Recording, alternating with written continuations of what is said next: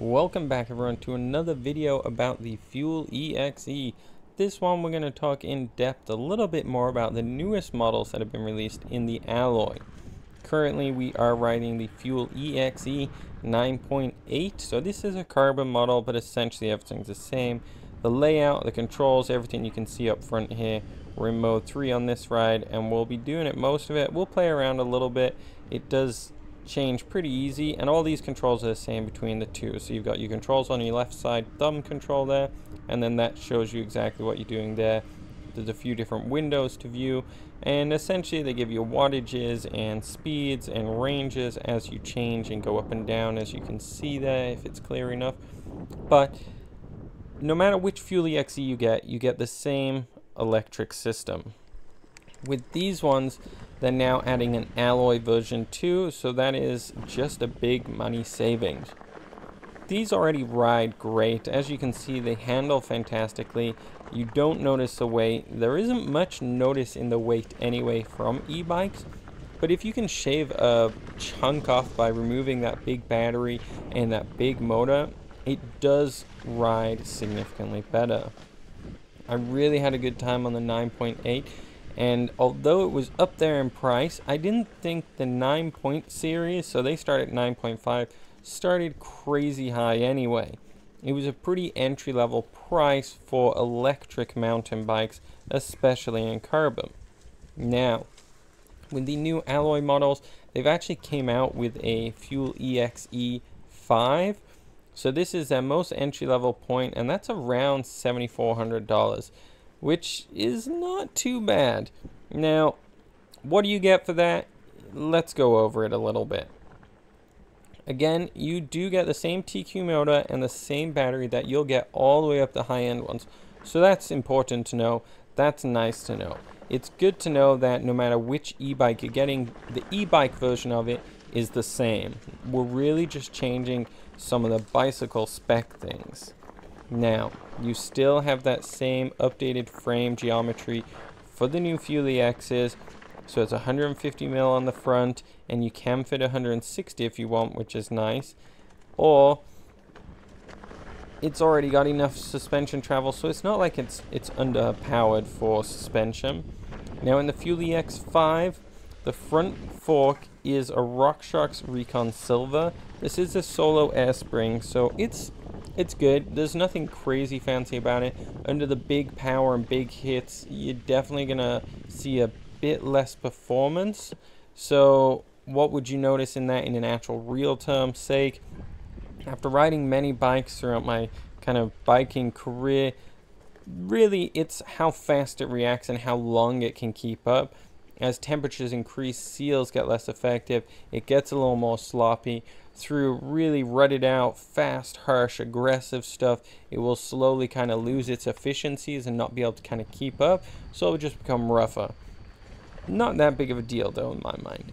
In the back end, it has the EXe Fusion Pro 2. This has 2-position, kind of a firm, and a kind of trail soft mode, so you'll have no problem controlling that. Compared to a 3-position one, you know, they do have more features, but it's not like a life and death kind of situation. 2-position is really all you need, and honestly, with the efficiency of even an entry-level shock like that, it's pretty efficient for today's sake of fork. I'm never really concerned with the performance of my fork. In the back end for shifting, now this is where it gets, I don't know, this is where they'd really cheap out, but it's not really super cheap. You do get 12-speed, which is pretty critical on today's bikes, especially over $7,000. You could see them cheaping out, giving you a 10, but you are getting the Shimano Dior 12-speed setup. This honestly shifts great. It shifts really respectively. I've rode it on many other bikes before, and you know, as you go up from that Dior XT, it's not like a huge jump in quality. There is definitely a snappiness to the higher end stuff, but it's definitely not a big deal. This is a good shifting set. Now, they don't have the Dior front end, it is E13, but I think that's pretty similar throughout the whole Fuel EXe line because of that TQ motor. Not that big of a deal. It comes with a 34 tooth as a max and a 30 tooth as a minimum on the front ring, but it comes stock with a 32 to begin with. So I don't know if you'd really need to change it. With an e-bike, I guess it depends a little bit. Part of me sees a lot of people wanting to upgrade to a 34, so you'll be able to get a little more top-end speed out. You'll naturally be up those speeds anyway, and you have the electric assist to kind of keep up anyway. Seat post wise on the Fuel EXe 5, it has a Trans X. It's the 34.9 seat post, so it's a little chunkier, a little thicker. This goes up and down super nice. Significantly better than those early renditions of the Trans X stuff. It's way better than it was. Braking wise, this is where some people could see a bit of a cost savings. I don't think it's that big of a deal. Again, it is the Tektro 4-piston hydraulic brakes, so the M745s. Honestly, with this level of bike, every part you get with it is great. I'm not really too concerned with any of the parts I've seen on the list here. I've rode pretty much all of them on different bikes, and it's all good stuff. Overall weight for the Fuel EXe 5 is 45 pounds, which is still super lightweight for an e-bike. We have a 360 watt battery in there, that lightweight motor. Overall, it just rides well and it will perform really well. Now, what would be the downsides to something like this? Essentially, you have a more basic frame made of aluminum, but it's reinforced and built strong enough to be able to hold a battery in there.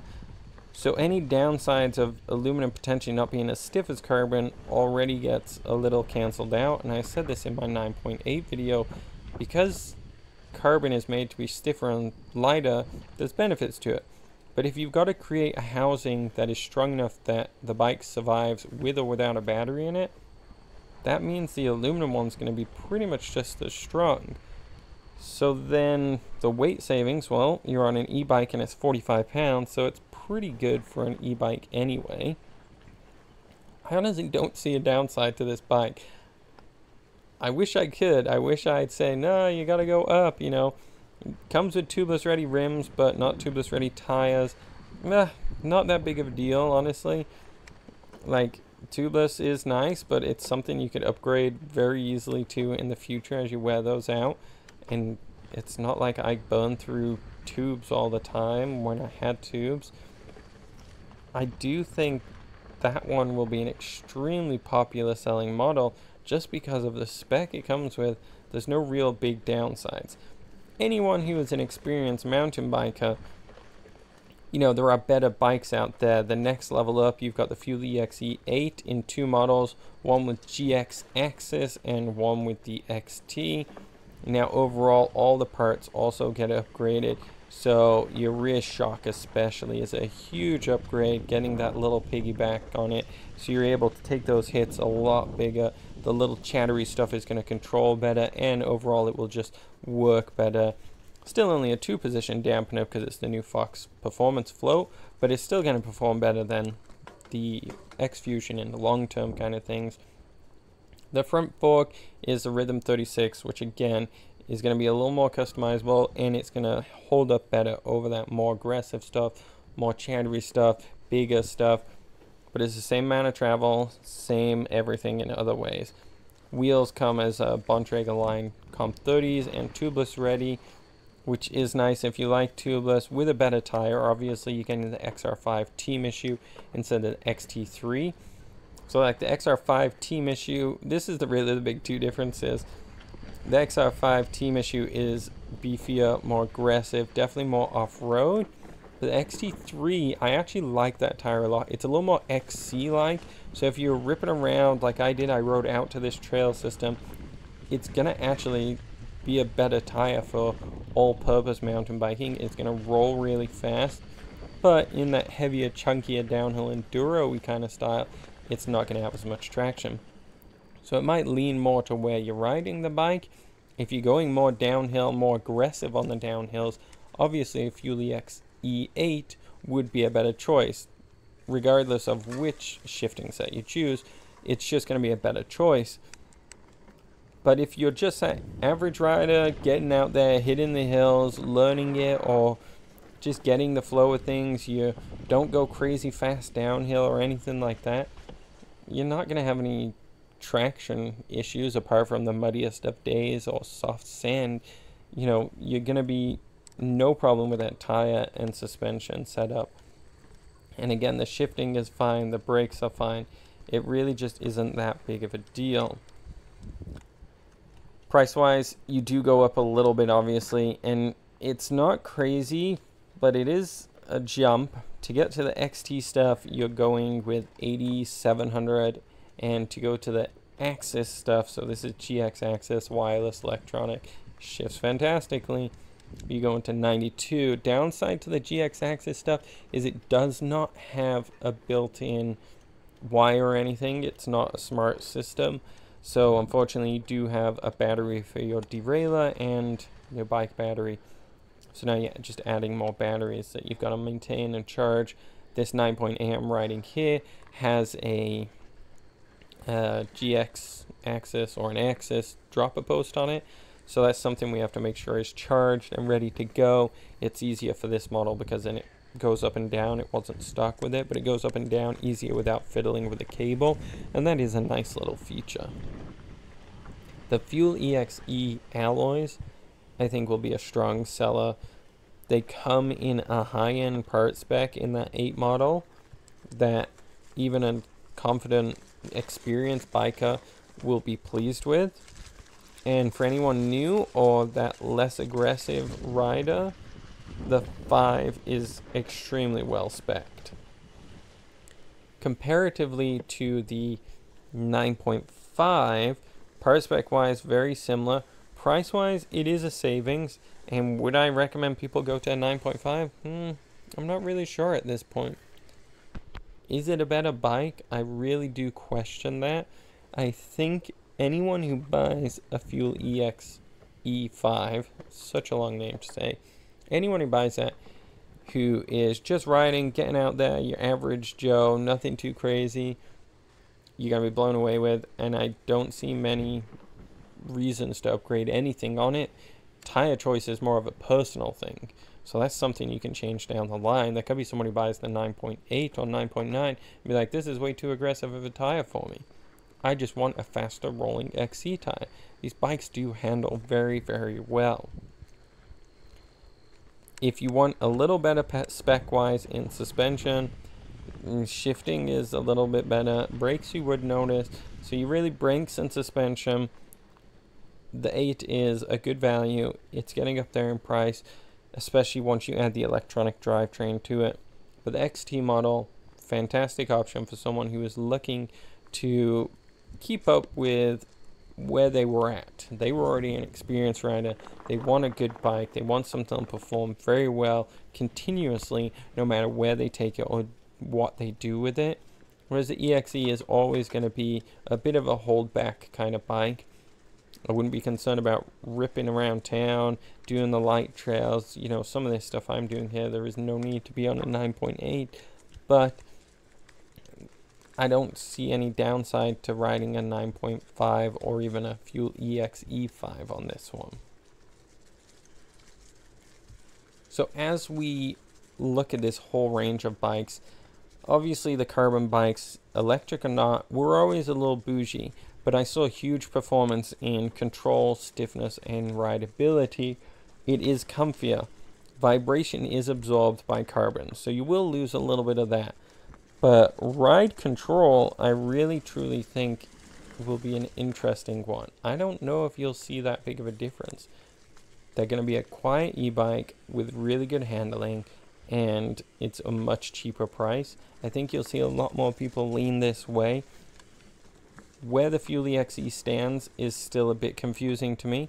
To anyone who was a mountain biker, I feel like this is a bike you could buy and replace your mountain bike with. Whereas the bigger e-bikes like the Rails and the Powerflies, those ones, these people aren't riding regular bikes, or they weren't riding regular bikes and they want to get back into it, or it's not really the same category. The Fuel EXes are mountain bikes, the other ones are e-bikes. That's how I truly look at it. It makes sense to me, and it's a good option. I really don't think, no matter what option you choose, 9.5, 9.8, 5, or just 8 in the Fuel EXEs, you're going to be disappointed. But dollar for dollar spend, or however you want to look at it, the 5 and the 8 are excellent. Really, really well priced. I really think there's not much changes you'd need to do to it. I really think you'd really enjoy this, and this category of bike is expanding. Santa Cruz just released their Heckler SL with the Fazua system, so the lightweight e-bike kind of trend is definitely growing. People want a mountain bike which they can throw around. They just want to climb a little faster. They just want to get places a little faster, even riding out to the hills. So there's a 14K loop here. You know, sometimes you want to take the full 14K. Sometimes you just want to get out there a little faster, but you don't feel like driving and loading up. You still want to get some work in. It's definitely beneficial that way. The Fuel EXE, I think, is a cool bike. I like it. I really enjoyed riding it here. It does feel like a mountain bike. It does have a bit more weight to it, if you were wondering.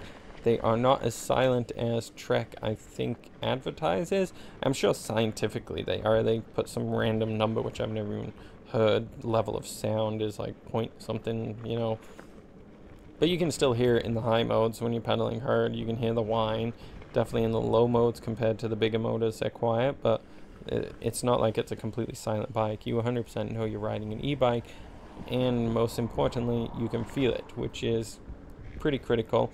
With these bikes, if you check out my 9.8 story, these bikes, they do ride really well, and their customization is excellent in the electronic side of things. The app works really well, and that's all compatible throughout the whole Fuel EXE range. The Trek Central app works really well for customizing it for yourself.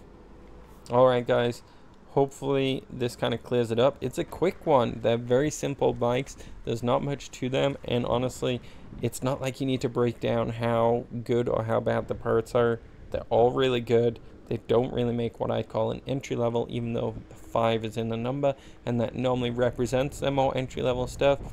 12 speed, good suspension, and it's the same electronic system with a high quality aluminum frame. You're not going to go wrong with this Trek product at all. Thank you for watching. Hope you enjoyed it, and click the link below if you want to buy one, and maybe you can send me a small commission for it. Thank you guys, and subscribe.